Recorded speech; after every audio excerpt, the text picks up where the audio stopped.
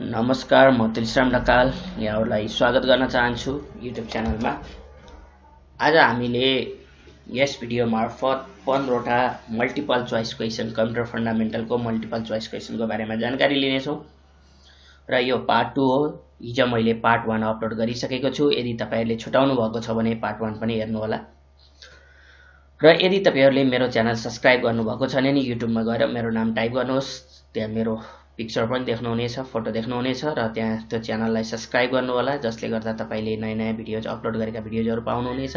र 272 वटा भिडियोजहरु IQ, GK, computer, English विभिन्न भिडियोजहरु मैले अपलोड गरिदिइसकेको छु र त्यहाँ कम्प्युटर बेसिक कोर्सको बारेमा भिडियो पनि छ र त्यो भिडियोजहरुबाट तपाईहरुले लाभ लिन सक्नुहुनेछ भन्दै अब आज यस भिडियोमा हामी मल्टिपल चोइस क्वेशन पार्ट 2 जुन computer फन्डामेन्टलको multiple choice question MCQ छ, जुन शिक्षक सेवा आयोग प्रिपेयर गर्ने साथीहरु, बैंकिङ तथा लोक सेवा आयोग प्रिपेयर गर्ने साथीहरुको लागि उपयोगी छ। त्यसैगरी कम्प्युटर सिक्न चाहने साथीहरुको लागि पनि एकदमै उपयोगी भिडियो र यसबाट तपाईहरुले कम्प्युटरको बारेमा केही ज्ञानहरु लिन सक्नुहुनेछ भन्दै हामी अब प्रश्नतर्फ लाग्छौं। र पहिलो प्रश्न यस प्रकार रहेको छ, which device can not be shared in network?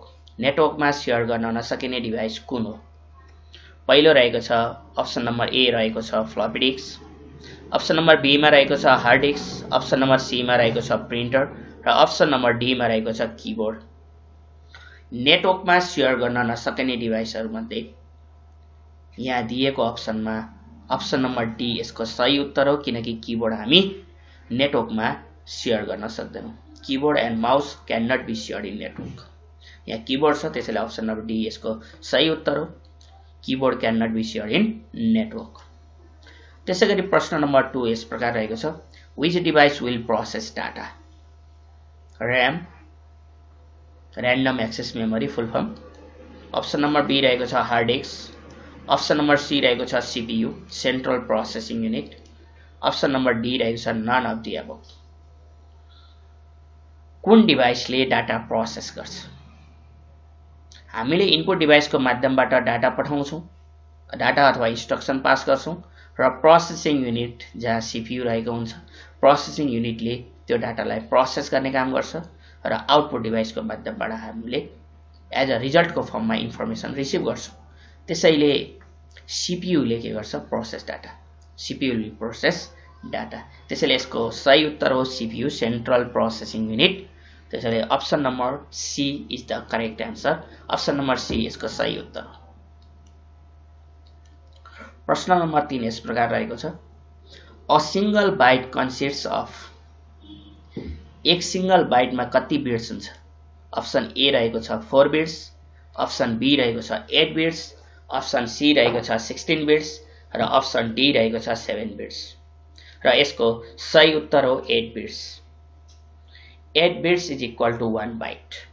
8 bits बराबर 1 बाइट हुन्छ। 0 र 1 लाई हामी बिट भन्छौं। 4 बिट्स भयो भने 1 निबल हुन्छ। 8 बिट्स भयो भने 1 बाइट हुन्छ। 1024 बाइट्स भयो भने 1 किलो बाइट हुन्छ। 1024 किलो बाइट्स भयो भने 1 मेगाबाइट्स हुन्छ। 1024 मेगाबाइट्स भयो भने 1 गिगाबाइट हुन्छ र 1024 गिगाबाइट्स भयो भने 1 टेराबाइट हुन्छ। त्यसैले 1 बिटमा 1 सिंगल बाइटमा कति बिट्स हुन्छ? 8 बिट्स हुन्छ र त्यसैले यसको सही उत्तर हो option number be 8 bits. A single byte consists of 8 bits. 8 bits is equal to 1 byte. त्यसैले यसको सही उत्तर हो 8 bits। क्वेशन नम्बर 4 यस प्रकार रहेको छ, There are the types of language processor. Option number A 1, option number be 2, option number C 3, option number 4 D. यसको सही उत्तर हो option number C 3। There are 3 types of language processor. One is assembler. एउटा assembler. assemblerले लो level language अथवा assembly ल्याङ्ग्वेजमा लेखेको जुन code छ त्यसलाई मेसिन कोडमा कन्भर्ट गर्ने काम गर्छ। कम्पाइलर र इन्टरप्रेटर दुवैले हाई लेभल ल्याङ्ग्वेजलाई मेसिन कोडमा कन्भर्ट गर्छन्, तर कम्पाइलरले whole source कोडलाई at once machine कोडमा कन्भर्ट गर्छ भने इन्टरप्रेटरले हाई लेभल ल्याङ्ग्वेजमै लेखेको कोड हो तर one statement at a time, एकचोटीमा एक स्टेटमेन्टलाई मेसिन कोडमा कन्भर्ट गर्ने काम गर्छ। त्यसैले त्यहाँ तीन किसिमको ल्याङ्ग्वेज प्रोसेसर हुन्छ, एउटा एसेम्बलर, कम्पाइलर र इन्टरप्रेटर। त्यसैले यसको सही उत्तर हो option number C 3। There are 3 types of language processor.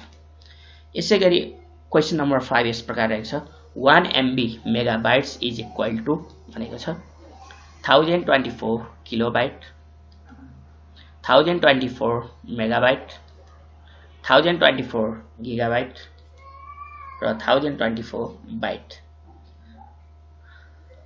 1 MB मेगाबाइट्समा कति, 1 MB बराबर यो तलको अप्सन मध्ये कुन सही छ भनेको छ। मैले अहिले पनि भनेको थिएँ कहिलेकाहीँ हामी यसरी क्वेसन दिएको हुन्छ र यहाँ 1 MB दिएको हुन्छ, हामी 1024 MB मै करेक्ट लगाएका पनि हुन्छ, झुक्किन्छ, कहिलेकाहीँ झुक्क्याएको हुन्छ, त्यो क्वेसन कहिलेकाहीँ झुक्क्याएर दिन्छ, त्यही भएर मैले यसरी अप्सन दिएको हो। 1024 kilobytes is equal to 1 megabytes.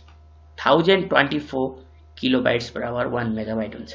योभन्दा अगाडि पनि मैले तपाईहरुलाई एक्सप्लेन गरिसकेको थिएँ। 1024 बाइट बराबर 1 किलोबाइट र 1024 किलोबाइट्स बराबर 1 मेगाबाइट। त्यसैले यसको सही उत्तर हो अप्सन नम्बर ए 1024 किलोबाइट। क्वेशन नम्बर 6 यस प्रकार रहेको छ an input device used only in bank is. बैंकमा मात्र युज गर्ने इनपुट डिभाइस कुन हो? BCR, OCR, OMR, MICR. BCR को फुल फर्म हो बार कोड रीडर और रिकग्निशन। त्यसै ओसीआर को फुल फर्म हो ऑप्टिकल कैरेक्टर रीडर और रिकग्निशन।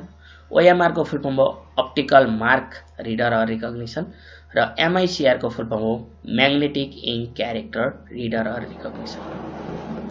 बैंकमा मात्र युज हुने इनपुट डिभाइस हो MICR magnetic ink character reader, जुन चेक रीड गर्नको लागि चाहिँ युज गरिन्छ। त्यसैले an input device used only in bank is MICR. Option number D is the correct answer. त्यसैगरी क्वेशन नम्बर 7 यस प्रकार रहेको छ the full form of PDA is. PDA को फुल फर्म के हो?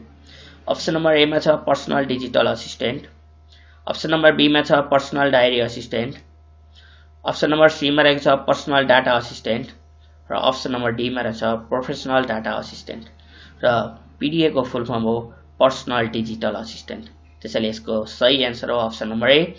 Option number A is the correct answer. त्यसैले PDA को full form हो पर्सनल डिजिटल असिस्टेन्ट। त्यसैगरी क्वेशन नम्बर 8 यस प्रकार रहेको छ the second generation computers where programme using. Second generation को कम्प्युटर कुन ल्याङ्ग्वेज युज गर्थ्यो? प्रोग्राम गर्दा कुन ल्याङ्ग्वेज युज गरिन्थ्यो? Option number A assembly language, option number be machine language, option number C source code, option number D object code. First जेनेरेसनमा machine language use हुन्थ्यो भने second जेनेरेसनमा assembly language use हुन्थ्यो। त्यसैले the second generation computers where programme using assembly language. Option number A is the correct answer. त्यसैले यसको सही उत्तर हो अप्सन नम्बर ए। त्यसैगरी 9औं नम्बर प्रश्न यस प्रकार रहेको छ dot generation of computer started with using microprocessor as the basic component. Microprocessor use भएको कुन जेनेरेसनको कम्प्युटरमा माइक्रोप्रोसेसर युज भएको थियो? First generation, second generation, third generation, fourth generation. First जेनेरेसनमा भ्याक्युम ट्युब युज भएको हो, सेकेन्ड जेनेरेसनमा ट्रान्जिस्टर, थर्ड जेनेरेसनमा इन्टिग्रेटेड सर्किट अथवा आईसी र फोर्थ जेनेरेसनमा माइक्रोप्रोसेसर। त्यसैले माइक्रोप्रोसेसर फोर्थ जेनेरेसनमा युज भएको। त्यसैले option number D is the correct answer. Option number D यसको सही उत्तर हो। त्यसैगरी क्वेशन नम्बर 10 यस प्रकार रहेको छ which of the following is the low level language. यो तल दिएको मध्ये कुन चाहिँ लो लेभल ल्याङ्ग्वेज हो? Option number A assembly language, option number be machine language, option number C natural language र option number D both A and be. Low level language भन्ने बित्तिकै हामी मेसिन ल्याङ्ग्वेज र एसेम्बली ल्याङ्ग्वेज दुवैलाई चिन्छौँ। त्यसैले option number D is the correct answer. Both A and be are known as low level language. Machine language र assembly ल्याङ्ग्वेजलाई हामी लो level language भन्छौँ। त्यसैगरी 11औं नम्बर प्रश्न यस प्रकार रहेको छ which is not direct entry input device. Direct entry input device कुन होइन? Keyboard, scanner, barcode reader or OMR. Keyboard, scanner, barcode reader or OMR. यो चारवटा मध्ये कुन चाहिँ डाइरेक्ट इनपुट डिभाइस होइन? र direct input device, indirect input device भनेर हामी कीबोर्डलाई चिन्छौं। त्यसैले keyboard is the indirect input device, it is not the direct entry input device. त्यसैले यसको सही उत्तर हो अप्सन नम्बर ए, कीबोर्ड। र 12 नम्बर प्रश्न यस प्रकार रहेछ, mouse is and the device. Output device, CPU, input device, processor. Mouse it is an input device. त्यसैले अप्सन नम्बर सी यसको करेक्ट आन्सर हो।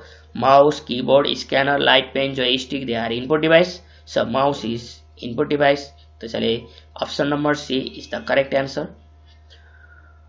क्वेशन नम्बर 13 यस प्रकार रहेको छ, the device that gives a soft copy output is. कुन डिभाइसबाट हामी soft copy output पाउँछौं? प्लटर, printer, monitor or none of the above. हामी soft copy output device, soft copy output कुन डिभाइसबाट हामी soft copy output पाउँछौं? Soft copy output पाउने भनेको एउटा speaker र एउटा मोनिटर हो। यहाँ स्पिकर दिएको छैन, त्यसैले यसको सही उत्तर हो मोनिटर। प्रिन्टर र प्लटर they provide hard copy output. So the device that gives a soft copy output is monitor. Option number C यसको सही उत्तर हो। त्यसैगरी 14 नम्बर प्रश्न यस प्रकार रहेको छ, the is the most popular input device for game. गेमको लागि सबभन्दा मोस्ट पपुलर इनपुट डिभाइस कुन हो? Joystick, keyboard, mouse, light pain. र joystick it is mostly use to play video games. Mostly video game खेल्नको लागि जोयस्टिक युज हुन्छ। त्यसैले the joystick is the most popular input device for games. त्यसैले option number ए यसको सही उत्तर हो, जोयस्टिक।